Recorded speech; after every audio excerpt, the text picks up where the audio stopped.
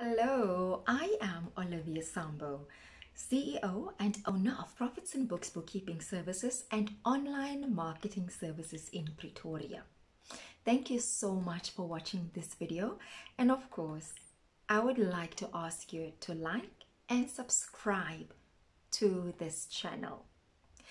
But I'm so happy that you are here. Today, I want to talk about the Sars letter of demand. It's not a pleasant conversation to have, and it's not even an exciting conversation to have. But unfortunately, a lot of South Africans are now getting a letter of demand for outstanding tax returns, or where it states that you owe Sars money. It is one of the worst feelings in the mornings. When you wake up in the morning, minding your own business, you check your emails, or you get an SMS, and here is Sars with their letter of demand. It's not a good feeling.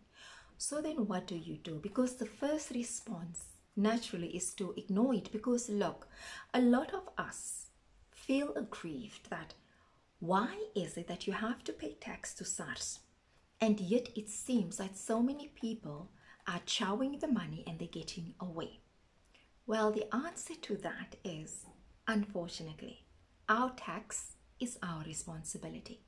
Your tax is your responsibility. And SARS does not deal with emotions or with sentiments. They only deal with the facts. And the fact is, according to their records, you have a business and you have not been filing tax returns. So that is the facts that they have in front of them. But what happens when you have a dormant company? A dormant company is a business that you have registered, but you've never used it. It's just there, it has never been operational. You never made any money from this company. That is a dormant company. So in the past, it was, if you didn't make any money, you just didn't file your tax returns, right? By law, the right thing would have done to file the tax returns, but normally you didn't, because you think, you know what?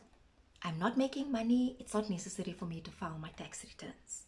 But here is the issue. SARS doesn't know that you're not making money.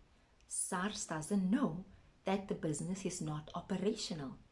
SARS doesn't know that you did not derive an income from this business.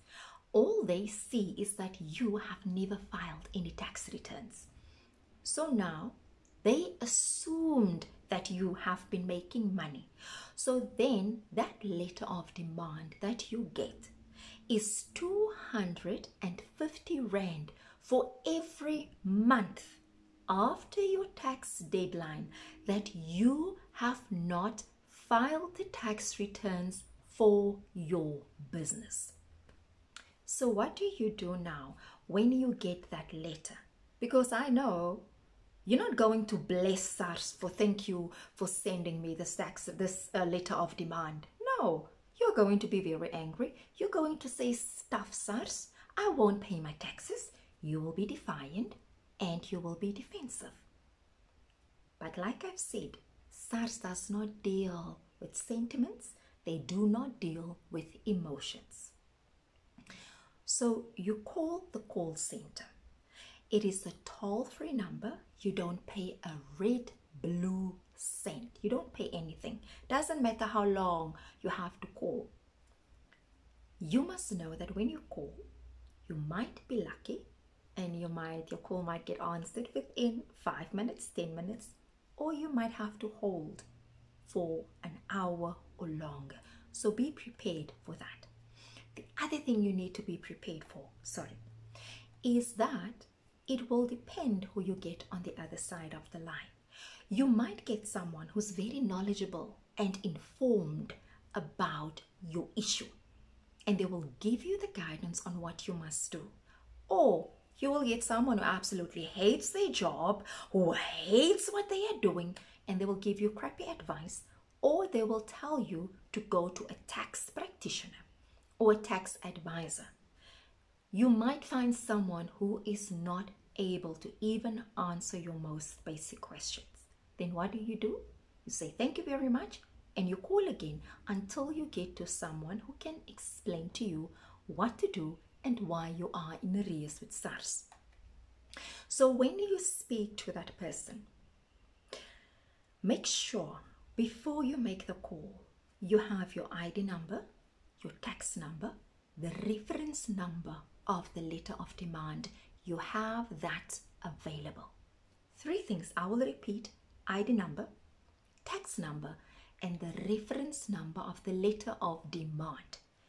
You are calling just to confirm that this is really from Sars.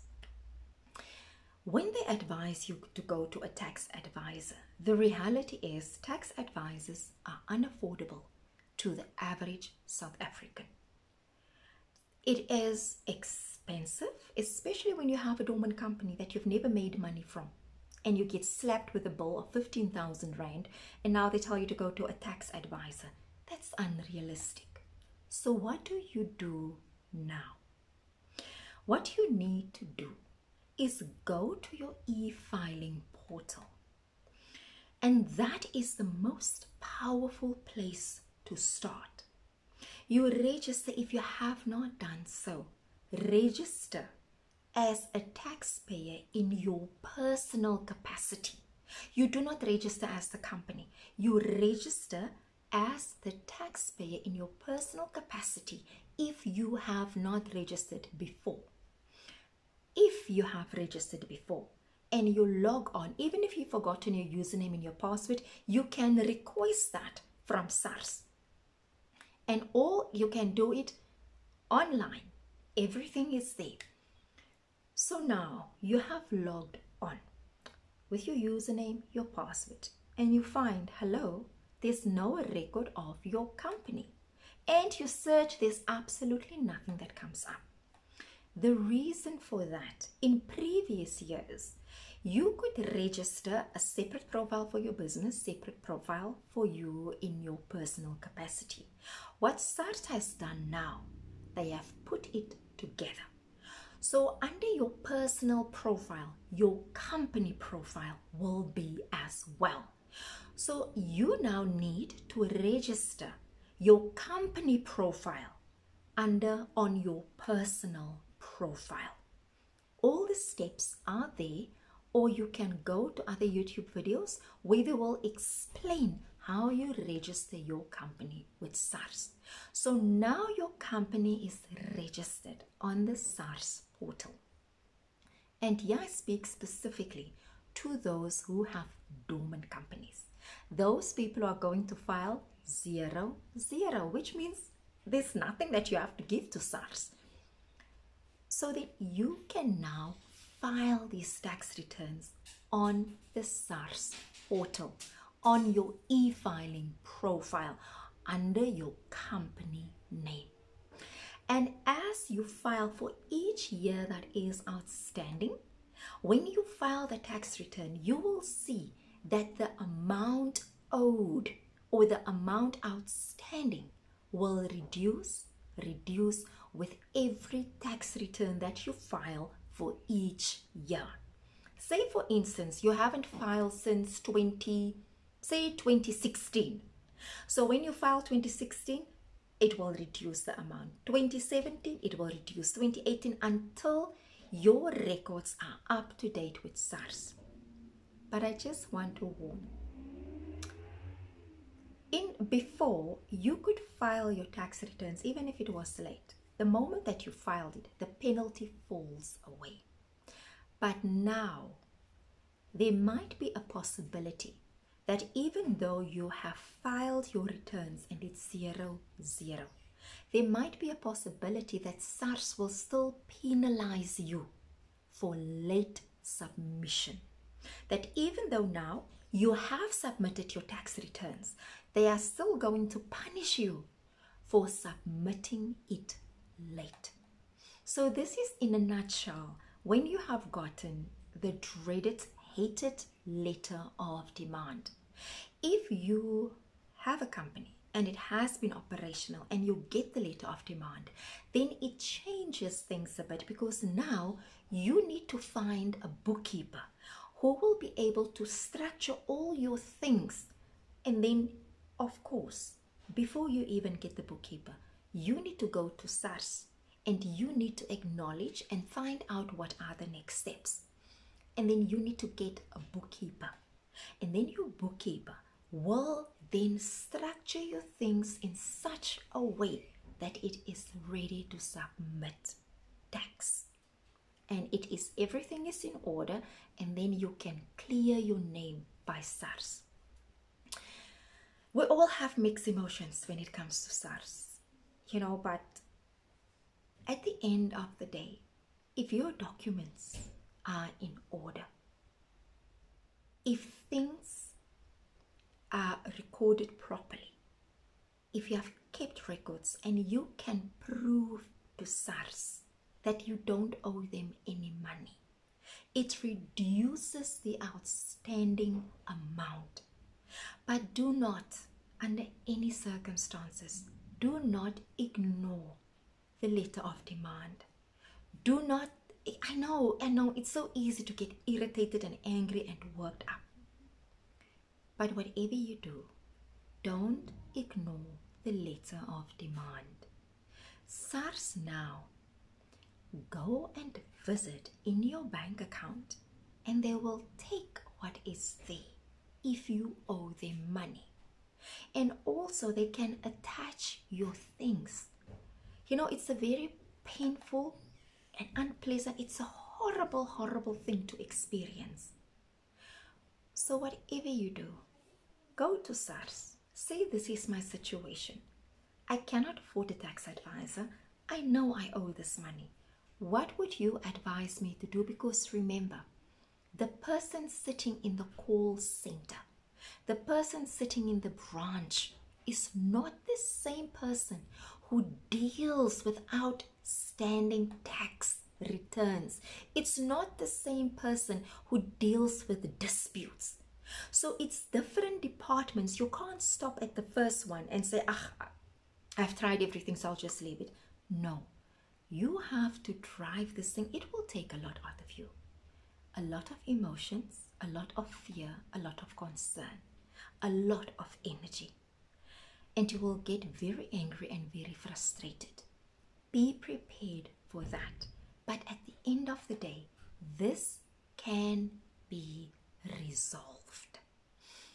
And then I also want to warn, there are a lot of scams going around when it comes to the letter of demand. Because the first thing when you get that letter, either you will ignore it or you want to resolve it. Those are the two things. So with the scam, they will send you a link. It's a scam. The moment you hear, click on this link, it is a scam. Sars does not send you a link. Sars will send the letter of demand via email. You will then have to download the letter, but they will never ever give you a link to click on. Please, please, please do not click on any links when you get a letter of demand. It's a scam in that case. First of all, start with calling them or go onto your e-filing portal. Another thing I also want to mention is that when you get the letter of demand, when you call them, you won't get any joy. In many cases, you might not. The second best thing to do is then to go and make a booking online. You can sit at home, in your bedroom, in your lounge, in your office, wherever you are. You can sit there and make a booking to go to the branch. Do not rely on a phone call. This is your life. This is your money. And you need to sort it out in whatever way possible that will be of a benefit to you. So don't stop at the call center. Make the booking immediately so that you can go to a Sars walk in branch and find answers there. And then from there, they will guide you. I hope that this has, in a way, given you a little bit of direction of how to deal with the letter of demand. And if you have received the letter, I just want to say it's not the end of the world. There is always a solution and always a way out.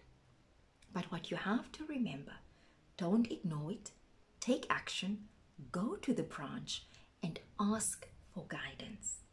I thank you for watching, and please, I would really appreciate it once again if you could like, subscribe, and just leave a comment on what was your experience with Sars, what you think can be better, and also any suggestions on what you would like me to talk about.